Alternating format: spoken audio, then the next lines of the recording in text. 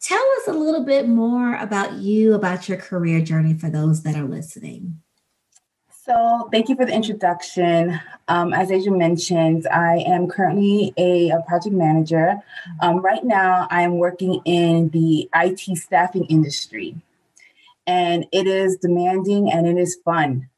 It is fun, and I don't say that sarcastically. And I say that because one of the wonderful things about just not this industry, but project management is you never stop learning. You never stop learning in the academic sense, and you don't stop learning from people.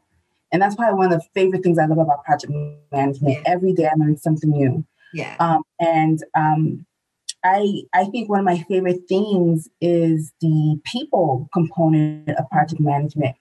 It can also be the hardest thing Yeah. because, as we know, people are complex. Yeah. We all are. And getting a group of intelligent people in a room to get something executed can be tough, but it can be rewarding at the same time. Yeah. So that's something that I love about this industry and I love about my position.